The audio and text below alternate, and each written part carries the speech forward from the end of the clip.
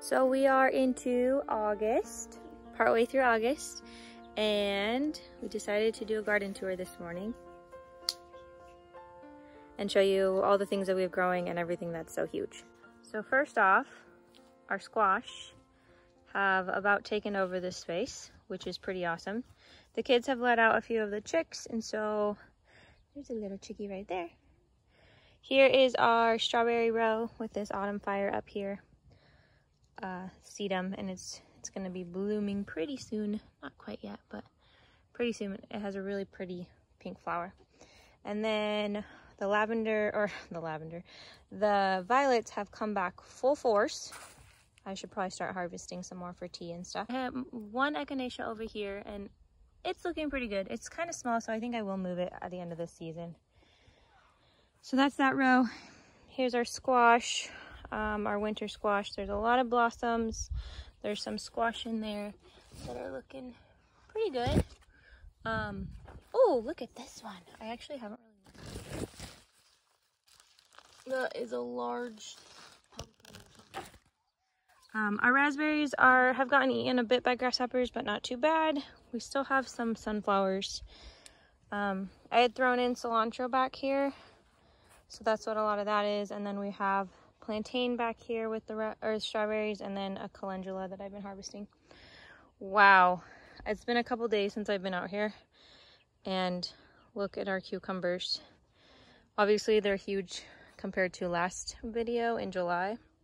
And then back there is a squash as well, and then we have a watermelon back there.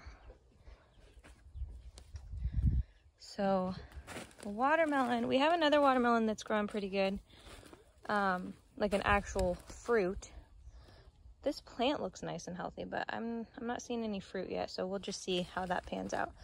But there, I just walked past a cucumber. We've been eating cucumbers every day. Look at that nice cucumber. Let's get that harvested. Hello. That's a pretty good sized cucumber. That's like one you'd buy at the store. Okay, so this is like from the back of the garden. There's an aura over there. You can tell our squash have really taken over. They're literally going all the way to the rhubarb, which is amazing. So we still have kale back here. There's like a little calendula plant in there. The raspberries, we haven't really harvested any because there's not really been much to harvest at all.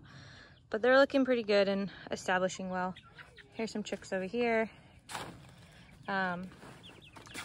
The lavender that I started from cuttings is looking really, this is one from cuttings. This is one that was winter sown. So we're planning to get all of these put into the garden. That's a different variety. But all of these to get put in the garden this fall. But I mean, look at this squash. It came out from all the way over there. So pretty exciting stuff. My plan this morning was to come out and pick green beans from our bush beans, and then I'll probably check the cucumbers because there was that huge one back there. So we'll pick those, whatever needs to get picked, we'll pick. So this is our next row over. We have some kale up here. This is supposed to be the potato row. So the back portion was potatoes, and then the front portion ended up being like cilantro and lettuce seed. I haven't harvested any potatoes, but I probably could. They didn't do as well as I had hoped, but I guess we'll just see because it's all under the soil. And then over there is our green bean row. And we didn't actually end up covering our green beans. As you can see, there's like some damage from the grasshoppers, but they got enough of a head start, and we have way less grasshoppers in the garden this year. So they're doing really good. So I haven't harvested any of my marshmallow yet, but this is my marshmallow.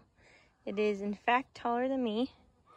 And then here's the dill. It went to seed, but it sure is beautiful to enjoy. So the marshmallow's over there on that side, and then we have calendula and sage back here, and then this is our onion row. Some of them, most of them are done growing, but some of them still have some growth left, I guess. But these are some nice sized onions. We're gonna harvest a lot of these ones that are bent over pretty soon, but we're pretty excited about that. And then there's some celery there. I didn't walk down that path because there's not much of a path because all that hybrid lettuce went to seed and it's huge.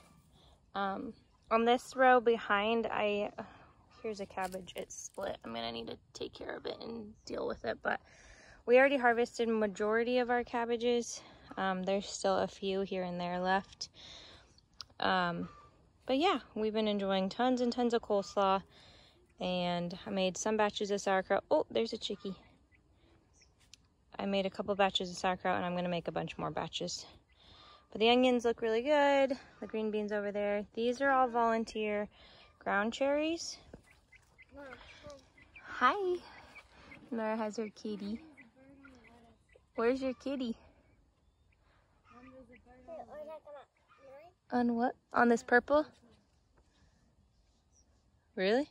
Did it fly away? You didn't climb. No. Hi. Hi. Hi, kitty. I have a kitty face. Kitty face. Yeah, we just have a bunch of volunteer ground cherry, which we haven't eaten any yet because none of them have gotten ripe enough. So here's where we had lots of sunflowers before. There's still a couple plants here and there. But we got our kale and our chard and lots of dill. This is all volunteer dill. And then here's our beet row. So there's beets here and then beets all the way back there. A couple of these, like these are carrots that have gone to seed.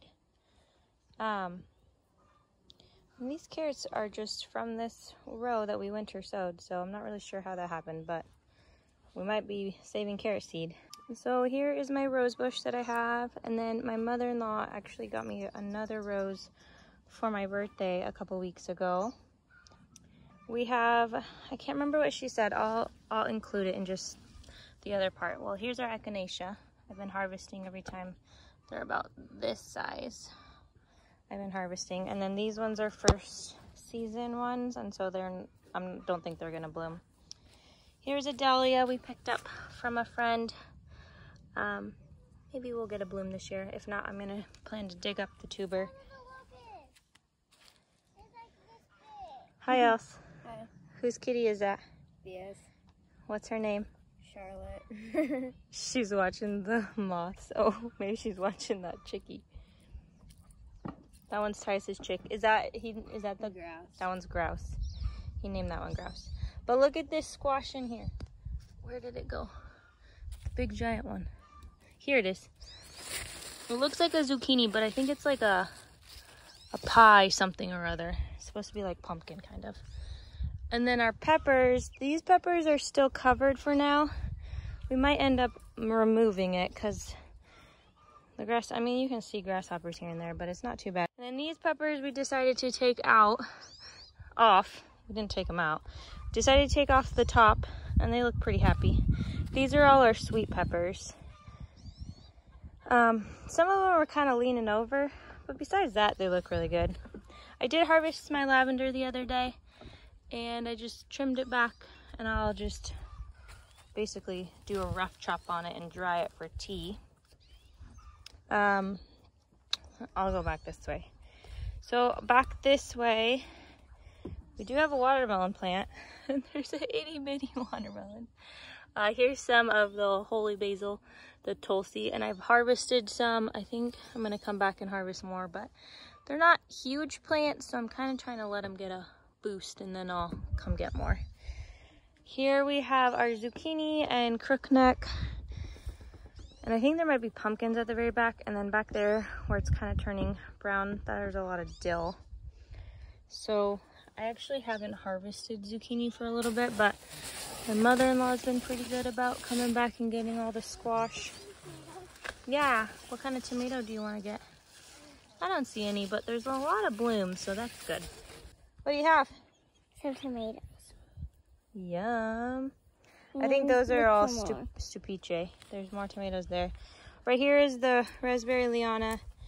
Those have been really good. Some of them are like so heavy that they're just falling, but at this point we're just letting them see what happens basically. Most of these are stupice, and then there's some, I think another type. And so we've been harvesting those here and there. Here's one that looks about ready. Mom, can I pick this one? Yeah, that one looks good. Remember what kind that is? No. That one is That it has a pokey thing. the orange. No, the pokey. Oh yeah. Those are the orange ones that we really like. The orange cherries that we like. I love them. So all of these ones are the raspberry Liana. For whatever reason, the front ones have been getting ripe faster. The ones closer to the front of the garden. But like, look, that's so pretty. Look. There's my goat. She's just snoring away over there. And then this lady over here. Doing pretty good. Oh, there's some tomatoes that are hiding. They don't want to get picked. There's some tomatoes that are hiding. Well, we should pick them, huh? They look pretty good. They've grown all the way up past the tomatoes. Ooh. The cattle panel, and then my mother-in-law came through and did this twine. So back here is where all of our paste tomatoes are. And we haven't harvested any of those yet, but I'm assuming they're all gonna come on. She's okay.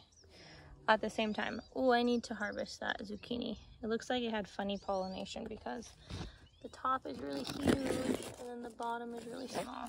So here's another raspberry Liana. It's not super duper ripe yet, so I'm just gonna leave it.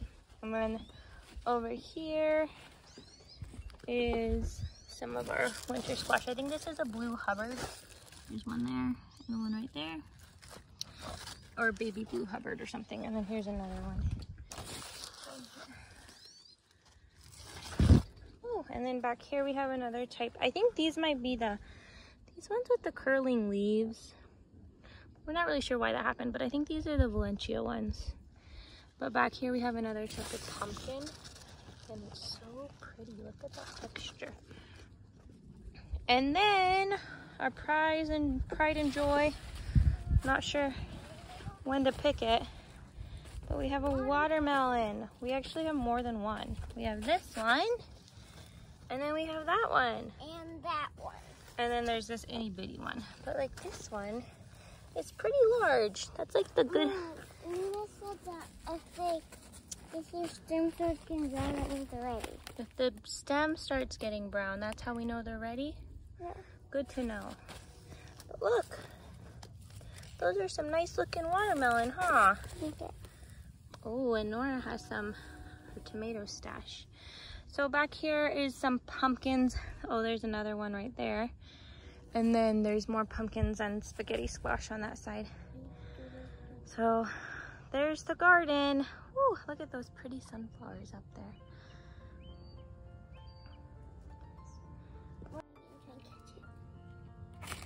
Did you get it? Yeah. You gonna take it to the chickies? Yeah. Nice.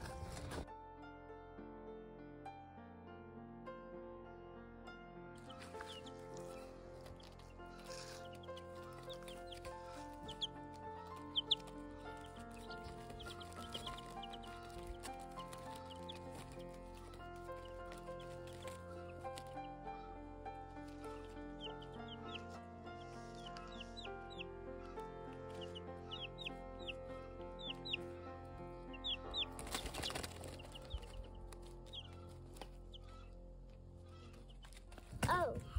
So I caught a bunch of grasshoppers while I was picking green beans. And then now I'm gonna pick calendula. Hey, mister. Who caught a bug? Heidi. Where? So what I do is I just use my fingernail and I just pop it off. And then I will like take these ones off too because they're gonna go to seed and I wanna harvest. I'm not waiting for seed to develop. I want to just harvest the flowers. I think it's just an old bird. Oh, that's funny. Look on my left, it's got it in it. I thought it was like a bird. No, she didn't get a fresh one. She was growling though, wasn't she? Did not get away. Oh, nice. Oops. So your fingers will start to get really sticky from the resin of the calendula.